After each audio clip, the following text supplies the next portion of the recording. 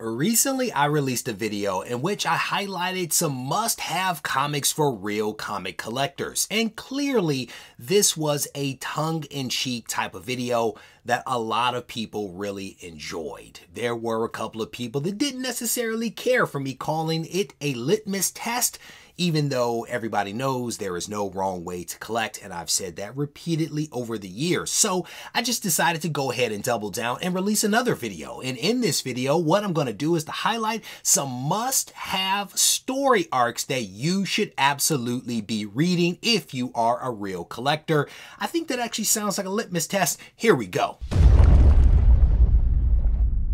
So again, this is all just tongue-in-cheek, just trying to have a little bit of fun. But we are going to rip through a couple of story arcs that I think are really fantastic reads, and I do encourage you to check them out. So we're going to go through some good reads, we're going to go through some not good reads, and then I will also share a bonus book with you. The very first story arc is actually contained in Marvel Comics Presents, a series that was launched in 1988. The story arc that I'm excited about in particular was released in 1991, and it was Weapon X. Barry Windsor Smith did an amazing job on this story arc. It runs from this issue number 72, all the way through issue number 79. It is an amazing read that gives us a tremendous amount of insight into Wolverine's background, his origin, all of that kind of stuff. So if you are a Wolverine fan, an X-Men fan, a Barry Windsor Smith fan, this is the story arc. You want to check this one out. I think it's probably available in Collected Works. I have several copies of it. I have almost the entire run in 9.8. That's how much I like this one. I have multiple copies raw, but I'm working on a 9.8 full run. So one more to go with that. Fingers crossed that I can find that one. So the next story arc that I want to tell you about is one that I actually couldn't find in the collection. It is somewhere here in the room. I could not find the specific cover that I wanted to showcase. It is Justice League issue number 40, volume 2. And this comic was released in 2015. This is the start of the Darkseid War. This read was amazing, in my opinion. An amazing read. I cannot recommend this one highly enough. And there's a bonus book that I'll talk about at the end. But the Darkseid War for me was it changed a lot for me when it comes to DC, because at the time that I read this, I wasn't the biggest DC fan. I read this story arc and I was captivated by it. Just fantastic. So this story arc actually runs over a handful of issues, specifically Justice League Volume 2, issue 40, all the way through issue 50. That is essentially the core story. There are some one-shots and stuff like that. I want to say there's like 9 of them. I haven't read any of that. I kind of stick with the core story. So a fantastic read. If you are a Darkseid fan, a Superman fan, a Batman fan, like everybody in their mother is in this one. So it is worth the time to read it. And probably like Weapon X, it is also available as a collected work somewhere in some shape or form. So the next one that I want to tell you about is one that I was able to find in the collection, and I actually just did a reread of it literally yesterday because I wanted to do this video. It had been some time since I read it, so I wanted to reread it. Kraven's The Last Hunt.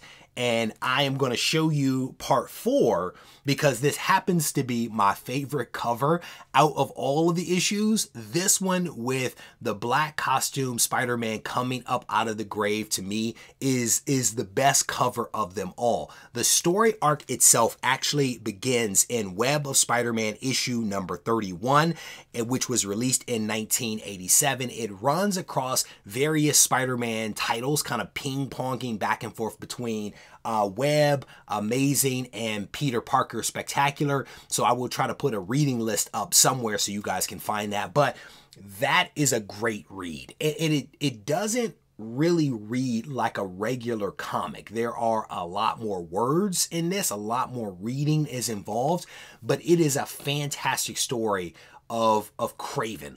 It's not the best story, I don't think, for Spider-Man, but it is an interesting Kraven type of story. And so if you are thinking about checking out the upcoming Kraven's movie from Sony, this is a great story arc to read. There's also Kraven's Lost Hunt. I have not read that one in quite some time, but Kraven's Last Hunt, great read. I encourage you to check it out. I also will encourage you to sound off in the comment section if there is a story arc that you love that I have not mentioned. I will tell you there's a lot of great stories out there, a lot of other ones that I could have included, but I had to find some way to limit it to a handful to be able to share with you guys. So to that point, I mentioned a bonus story. I will give you the bonus story now, and it picks up where Darkseid War kind of sort of ended.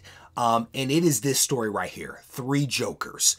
This one, fantastic. I read Darkseid War a few years ago, and as I wrapped up reading that, this comic actually came out. I think it's 3 parts. It came out, I then read it, and it basically continued that story.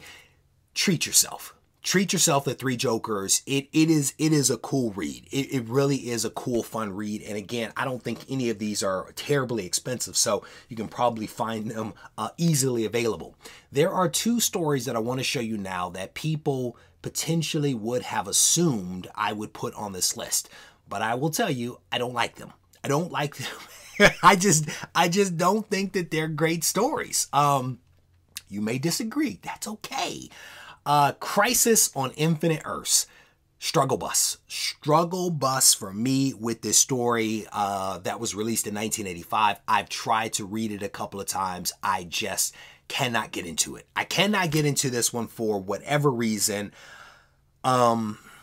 Yeah, some people aren't going to like that. It is what it is. It is what it is. Great thing about comics is that there's a little something for everyone. Very much in that same vein, we have this next one, which is Secret Wars, the original. The OG Secret Wars released in 1984. Yes, I have it in a 9.8 signed. I also have a blue label of it. It is not the best read. And I have multiple copies of it raw as well. It is not the best read. Not in any way, shape, or form, in my opinion. The better version, I think, might actually be Secret Wars that was released in 2015. That one is like, it's a little bit it's a little chaotic with the storytelling, but in my opinion, the 2015 version is better than the 80s version. But you kind of sort of have to have it as evidence of me having it in this video. So there you have it. Those are essentially my picks for fantastic story arcs that people should take the time to read. I encourage you, again, to let me know what I missed down in the comment section. And again, hopefully you recognize that this is me just trying to have a little bit of fun talking about some comics. If you enjoyed this video, I want to encourage you to give the video a thumbs up. If you want to reach out to me, you can do it on Instagram at Regie Collects. Take care. This thing on? Mic check. I just want to make sure y'all can hear me clearly.